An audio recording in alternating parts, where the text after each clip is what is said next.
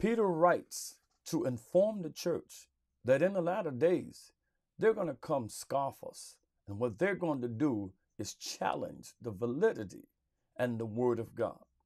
But I need you to know that there is hope still in the day of the Lord. We're going to talk about this in our subject entitled Hope in the Day of the Lord. There are notes for this lesson. I'll leave a link in the description below and in the comments section. Click that link. Get your notes, your Sunday school books, and your Bibles. Hurry, because the Sunday school is now in session. Join me. Let's go.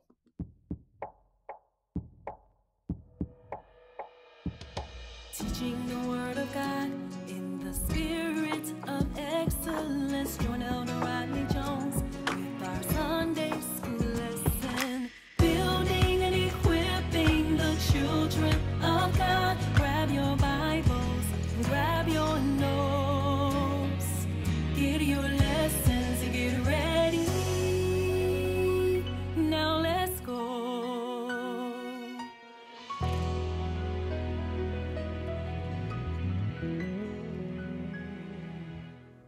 Hello and welcome to another edition of a Sunday school lesson as taught by Pastor Rodney Jones.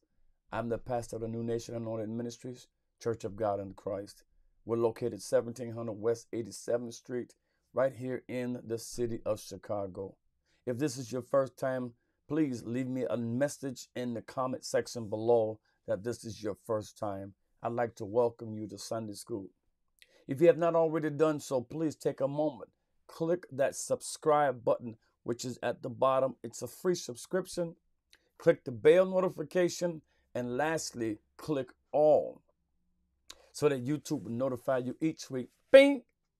Brother Jones finally uploaded another lesson. We've been kind of busy doing funerals, graduations, and all of this week, and including ministry. But God is still great. We got an interesting lesson on today. We're talking about a subject that should have been talked about long time ago. It's something about people who doesn't have an understanding of the Word of God. Then there are those who are false teachers who are teaching what's called damnable doctrines. And we're going to show you that Peter calls them scoffers. And what they do is they speak against God. They challenge the validity of God, and they challenge the word of God. As a matter of fact, if there is no hope, then the people of God would be in trouble. So in this lesson, what is it entitled? I believe it is entitled, and let me find it. Yeah, there it is. I found it. This lesson is entitled Hope in the Day of the Lord.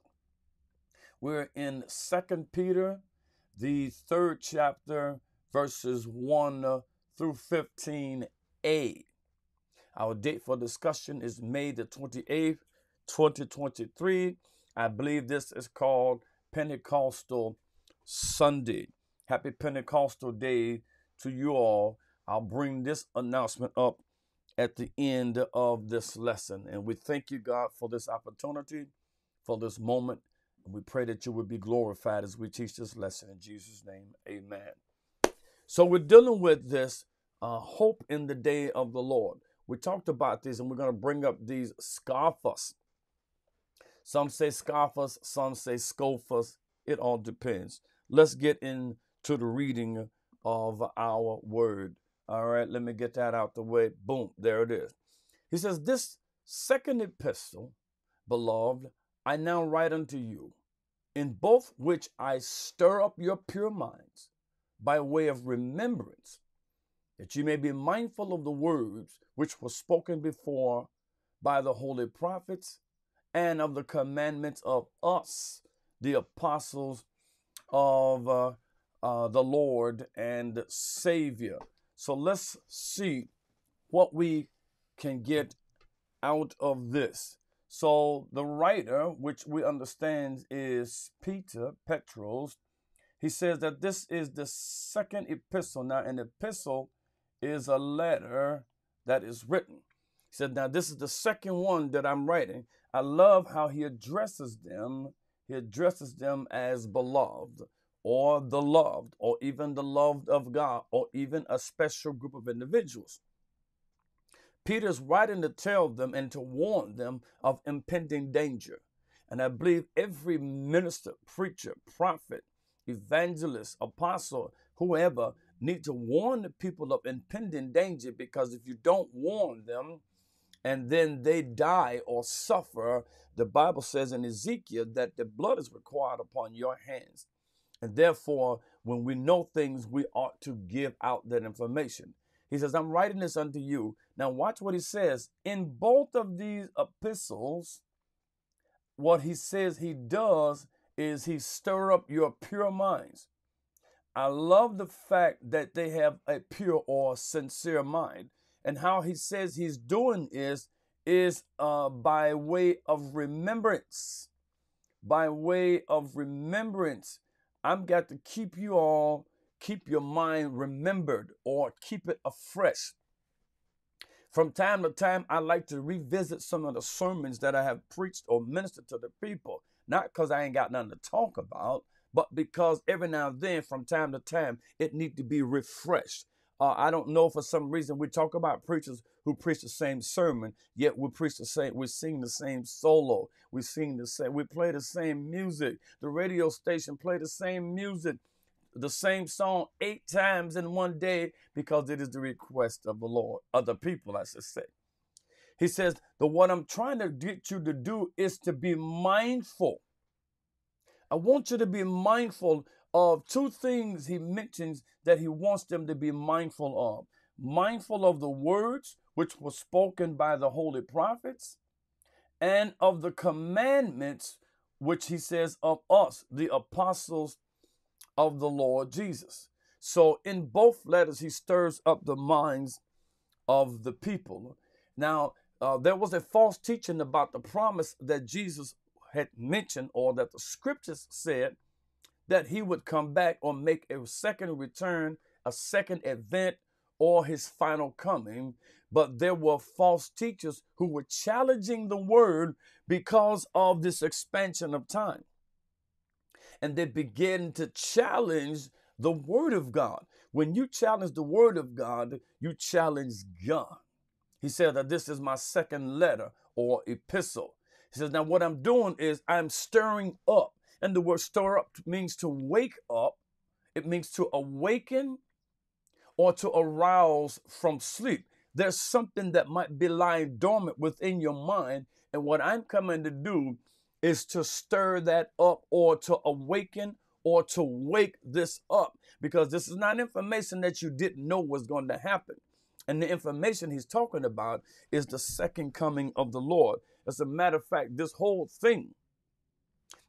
lesson is about the second coming of the Lord Jesus. He calls it in the last days, because the first one is when Jesus first came on this earth. The second one would be called the last days. And it has been a very long time. As a matter of fact, growing up as a child, we heard that he's coming again. He mentions the word remembrance, which means a reminding. He says that you might be mindful of the words. Mindful. Now, the word mindful means to be recalled, or to recall or return to one's mind, to remind one's self, or even to remember. Because the prophets of the Old Testament made mention of his coming, and the apostles made mention of it as well. I believe when he uses the term holy apostles, he's possibly speaking about the Old Testament. When he uses the prophets, the apostles is New Testament. The prophets would be the Old Testament, because God spoke through both the Old and the New. Here he uses the word, and of the commandment of us. Here the word commandment means an order, a command, a charge, a precept, or even an injunction. So I believe that he's referring to not just the commandment, but the commandment and or teachings of Christ himself, as he gave them to the apostles to give to the people of God. Let's look at number 3 and possibly 4. Yep, I thought so.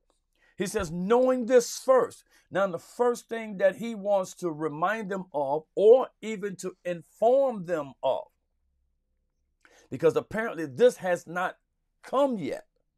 So he says that there shall come. Notice that.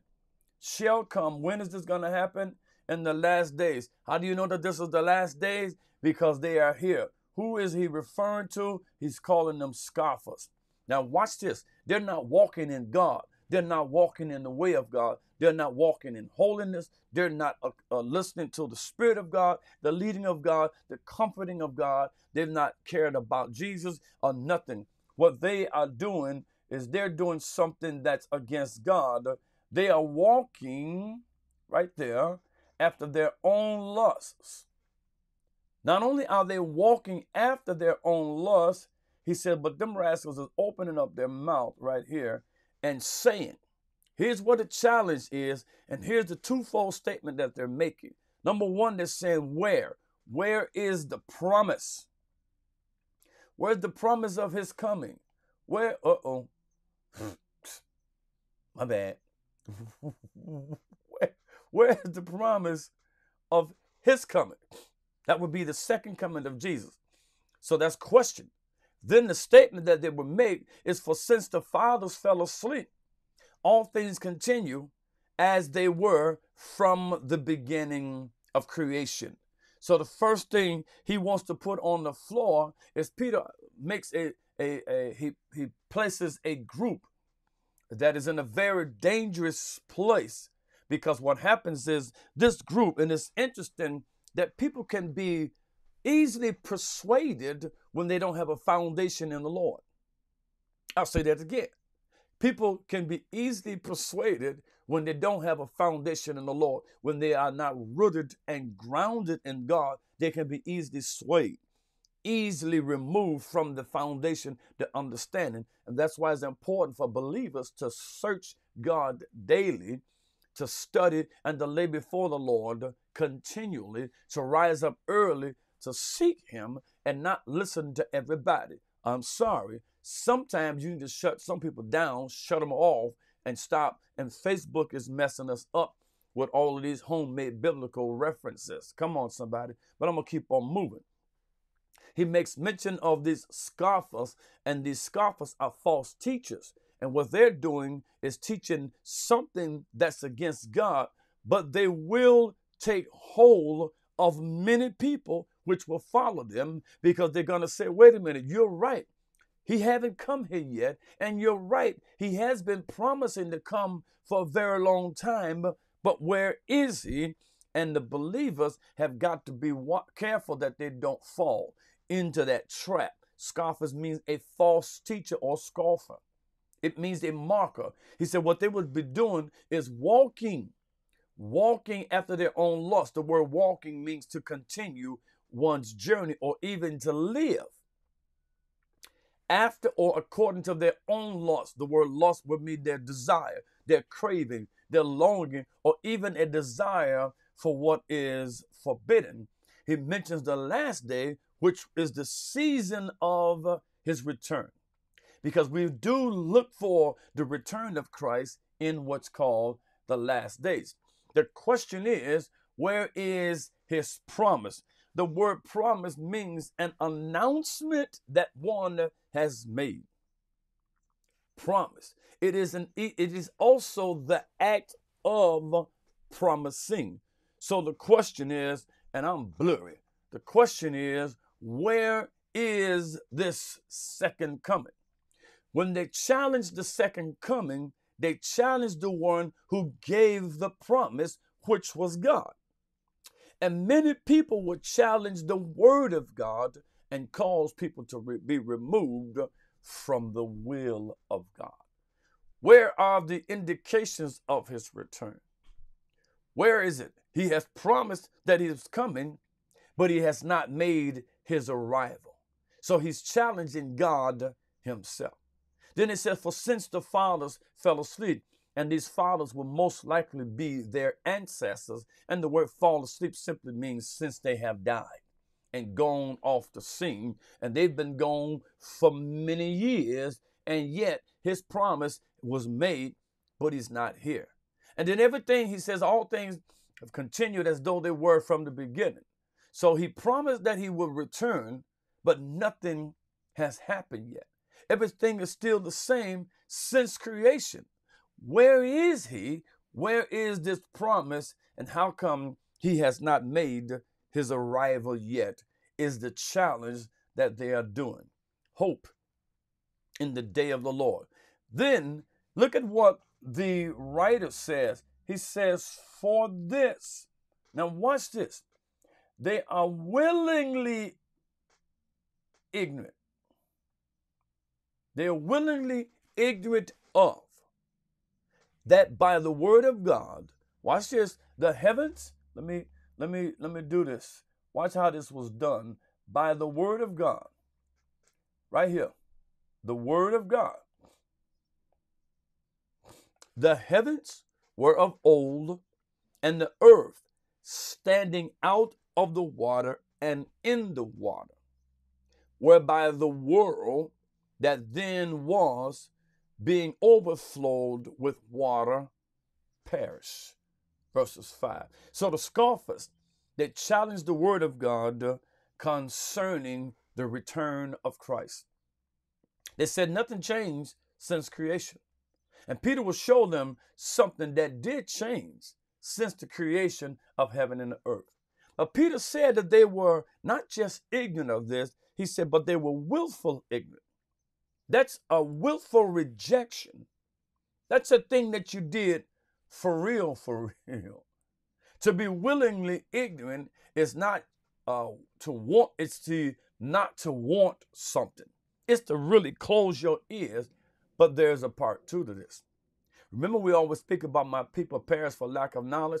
Well, it says the people perish for lack of knowledge, but they perish for lack of knowledge because they have rejected this knowledge. Hosea 4:6. So their ignorance is voluntary. It is their will not to know the truth so that they can be ignorant. He says willingly, which means to intend, to be resolved or determined. Willingly means to purpose, and to purpose cheerfully and with a free will. They are ignorant. Here the word ignorant means to be hidden from, or secretly, or unawares. The word ignorant here means without knowing, or even to escape the knowledge of. So to be ignorant of something means not to know or have a knowledge of something. Peter said that they are willingly ignorant of God's word, which caused creation to exist. Not only did his word cause creation to exist, but it brought destruction to creation. They will purposely forget the account of the flood in Genesis 6. And Peter could be saying that they gladly allow to escape their knowledge as it relates to the flood. He says that by the word of God, the heavens were of old. The word of old means long ago. So Peter first speaks of the creation of the heavens from the word of God. The Bible lets us know that God is the one that established the earth and the foundation. Psalm 24. God spoke the heavens into existence, Genesis 1. Psalm 33:9 lets us know that it was God that spoke it. He spoke creation. The Bible said he commanded and it stood fast. Psalm 33:9. This is by the same word of God. He says also, and the earth standing out of the water and in. The word standing means to put together, unite parts in one or into one whole. It means to be composed of or even to consist. This is a reference still to the creation of the earth when he separated the dry land, standing out of. He separated the dry land and called it earth. That's what this is a reference to. So God brought the earth out of water, and then he surrounded it by water, Genesis the first chapter. He says, whereby the world that then was, being overflowed with water, perished. Whereby means through the world, or it was overflow. Sorry about that. Overflow, which means to submerge. To submerge. So whereby the world that then was being overflowed with water, it perished. It was destroyed. It was ruined. So whereby points to God's word. That's what I'm trying to say, as it relates to the water destroyed. It was the word of God that spoke creation. It was the same word of God that brought ruin or destruction. And he used the same water that he created the earth and the world with. Verses number 7, he says what? I'm getting this. Hurry up and stop. There you go. But the heavens and the earth, which are now. Watch what he says. The heavens and the earth by the same word, which is the word of God. Watch what he says about them, are kept. Not only are they kept, but they are kept in store. Now, there is a purpose for them being kept. It is reserved unto. Sometimes the word unto means the purpose, the point that is trying to be reached. It is now reserved unto fire against the day of judgment and perdition of ungodly men. So he knows how to keep this earth reserved against the day of judgment and perdition of who? These ungodly men. God is preserving. Now, there's a twofold reason, because there are godly men that he's preserving as well, so that we can receive our reward. So God spoke the original creation of the heavens and the earth in Genesis 1. He spoke its destruction through a flood, Genesis 6 through the 8th chapter. The heavens and earth are now remaining at the same word. And everything is moving by the power of God and by the word of God. Heaven and earth are now kept in store by his word until the day of judgment. And this judgment and perdition are against ungodly men. The heavens and earth will be destroyed again, but not by water, but by fire. He mentions no more of water in Genesis 9. He said nothing about fire in Genesis 9. He said that it is kept in store, which means to reserve. It is the word of God that has the heavens and the earth kept by his word. Are you hearing what I'm saying? It is reserved. The word reserved here means to attend to carefully and even to take care of. So God got his eye, not just his eye, but God has his hand on the heaven and the earth, and God has them sitting there, remaining there, and kept in store. It is reserved, which also means to guard. Unto the day of perdition. The word perdition means destroying or utter destruction, a perishing. The destruction which consists of eternal misery in hell of these ungodly men, or wicked, sinful, or even destitute of reverential awe towards God. Ungodly are people who are destitute of their reverence or reverential awe towards God. So the earth is kept by the word of God for a future purpose, intent, and a future usage. Verses number 8, he says, but, that's beautiful right there.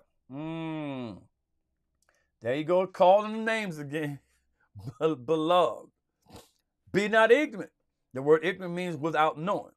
Be not ignorant of this. Now watch this. It's interesting, the word ignorant. As it relates to the scoffers, they are willfully ignorant. But he's writing to remind them and says to them, don't be ignorant of this one thing. The reason why it's taken so long is one day with the Lord is as 1,000 years, and 1,000 years with the Lord is as one day. I think as the song says, to you 40 years is but 1 hour. So if one day with God is as if 1,000 years. What do you do when God says, I'll be there in a minute? Because above heaven, there is no time. God created heaven and earth below him and placed time there. God is not subject to time. God doesn't move according to man's time. God moves according to his time, which is a different type of time, which we actually call it seasons. So one day with God is that, so it took, right, to be honest with you, if Jesus died and rose again 2,000 years ago, in God's eye, it happened 2 days ago, which means his blood is still fresh. Oh my God, today. Thank you, Lord. He said, now, here we go. Now, they have already challenged the Lord and said that he's slack concerning his promise. He done got lazy. He's delaying. He has not allowed it to come. So they're challenging the word of God. But look what Peter said. He said, the Lord is not slack concerning his promise, as some men count slackness. The thing is with God is he is long suffering. Yes, there it is. He is long suffering to us. Not only, and the reason is not willing that any should perish, but that all should come to repentance. Now, hear me, saints. I made a post on the book called The Face, and some people misunderstood it, which is fine with me. Based on this scripture, if it is not the will of God that any should perish, how do we rightly justify the fact that people say that Judas was born to betray Jesus? And since he was born to betray Jesus, then how do we justify it's not God's will that any should perish? Because we believe that Judas perished. Something's not lining up to me. And so therefore, never teach what you've heard, only teach what you've read. I read nowhere in scripture where it said Judas had to be. We look at a word which should betray him. That word should means to intend. Come on. It was his intention to betray Jesus. But watch this, and I'm going to move on. The Bible says that Judas was a thief. Number two, Jesus understood that he was a devil. Now watch this. The Bible says that Satan entered into him. Now, if he was born the son of perdition, the devil never would have entered into him. He would have been born that way. Jesus was born holy, and we never see where the Holy Ghost entered into Jesus. He was born with the Holy Ghost. Don't worry about that dove. That was for John the Baptist to understand who Jesus was. Watch this. Nowhere in scripture do you see where it pinpointed that Judas had to do it. However, in order for it to betray, it had to be somebody close by you, because your enemies cannot betray you. Therefore, in my conclusion, my Cogic third conclusion, I think we need to stop listening to popular teaching and start reading the scripture. What do y'all think about that? Let's go. Let's go. Come on. I know we shifted for a moment, but go ahead and put your answers down there. What do y'all think about it? And go ahead if you have scripture. Now remember, your scripture must pinpoint. Because watch this lastly, the Bible says that when Judas saw that Jesus was condemned, he repented. The son of perdition would not repent. Hear me now. He repented and he went back to those same men. He says, I have done wrong, but they refused to hear him. Then he committed suicide. So somebody said he should have repented to Jesus. Really? How was he going to repent to Jesus when Jesus was already captured? Come on. Oh, he should have repented to God. Y'all, we can just throw anything. He repented to man. He went back to the people who he did this with to try to make ends right so that they can release him. Come on. I'm going to leave that alone. I'm just saying it's not God's will. He ain't sending nobody to hell. My daddy said, we just insist on going. Woo-hoo! Not willing that any should perish, but it's his will that all. So the reason why the Lord has not come back, the reason why he has what you all think he is slacked, Peter says he's not slack. And the word slack means to delay or to be slow. And then he uses the word slackness, which means slowness or delay or even tardy. God ain't tardy. He's long suffering, which means to exercise patience, to endure patiently. And the reason why he has not returned is he is patiently waiting on us to repent, because it's not his will that any should perish, but he wants everybody to be saved. He said, now watch this. But the day of the Lord is coming. Rest assured, as sure as whatever is sure. He says the day of the Lord will come. But when it comes, it's going to come as a thief in the night, which means unexpectedly and suddenly. He's going to come as a thief in the night. And look at what he says is going to take place. The heavens is going to pass away with a great noise, and the elements shall melt with fervent heat.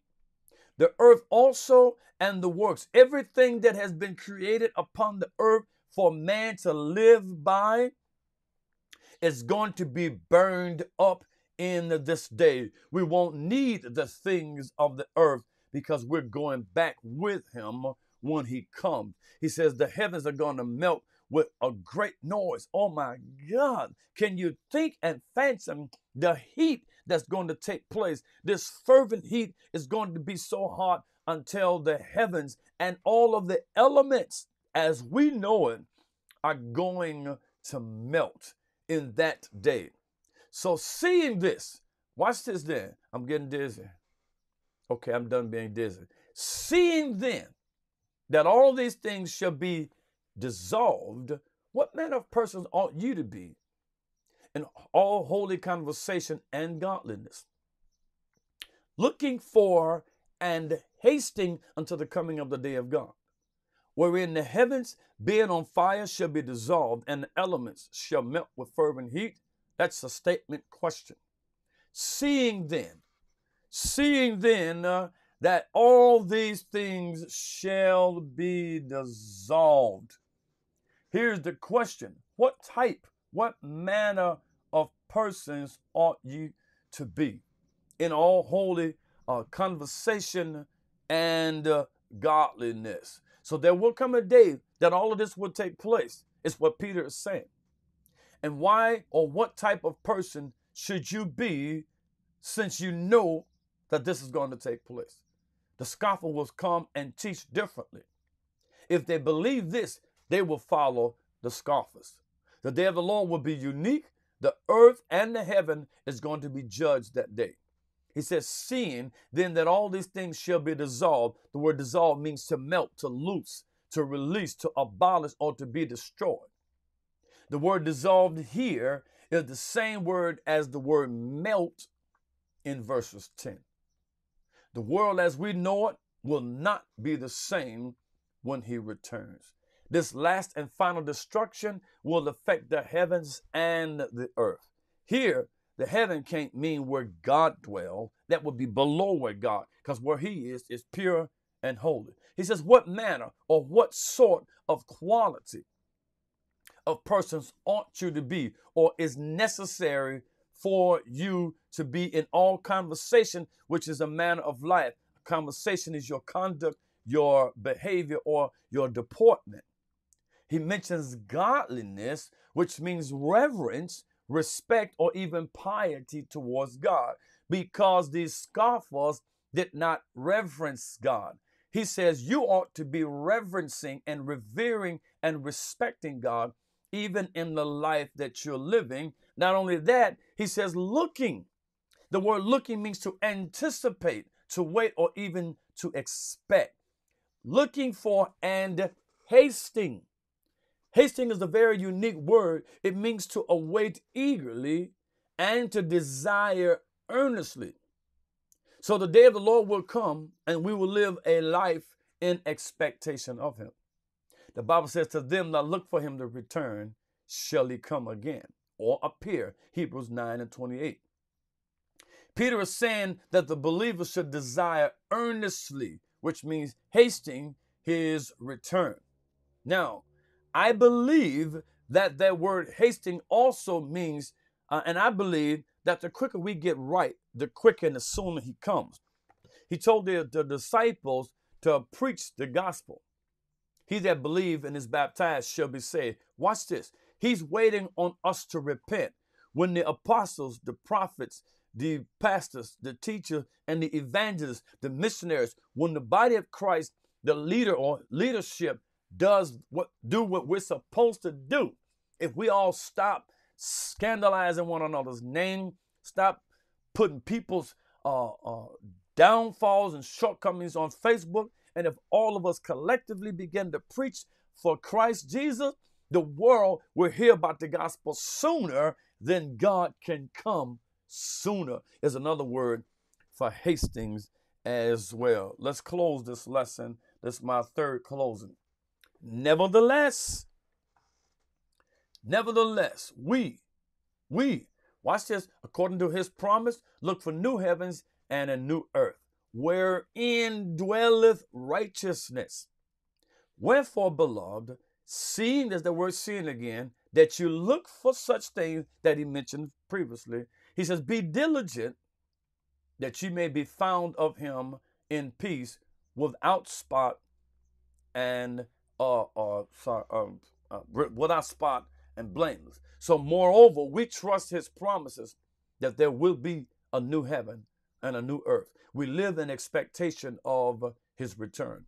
He spoke creation into existence. He spoke destruction of the flood, and he has promised that he will return, and we live in expectation of his return. This new heaven and earth will be sinless and contain righteousness only, righteous men, righteous living.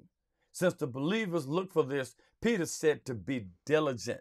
Now he says, nevertheless, which means moreover, look for or looking for, which means to anticipate, to wait and to expect. While the scoffers challenge the promise of God, we expect him to come.